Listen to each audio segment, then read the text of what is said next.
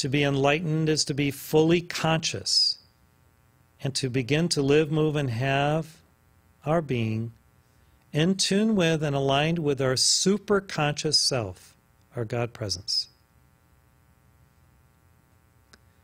Now, it takes a lot of will to maintain this fully conscious state or this super conscious state of being.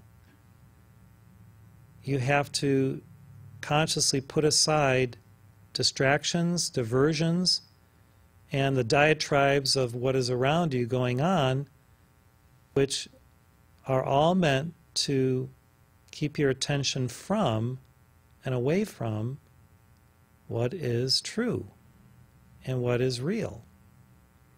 Once you awaken to what is real and true and beautiful and divine,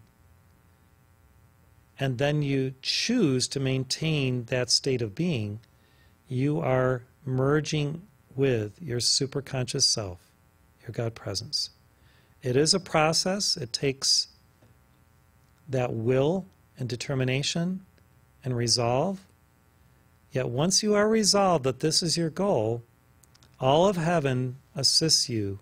All Buddhas, divine beings, bodhisattvas will assist you in this pathway of oneness and this opportunity for self-transcendence, transcending the lesser self, to embrace the greater self.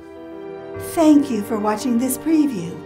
Click here to enjoy the full class and check out more previews of our Meru University classes with David Christopher Lewis in this playlist.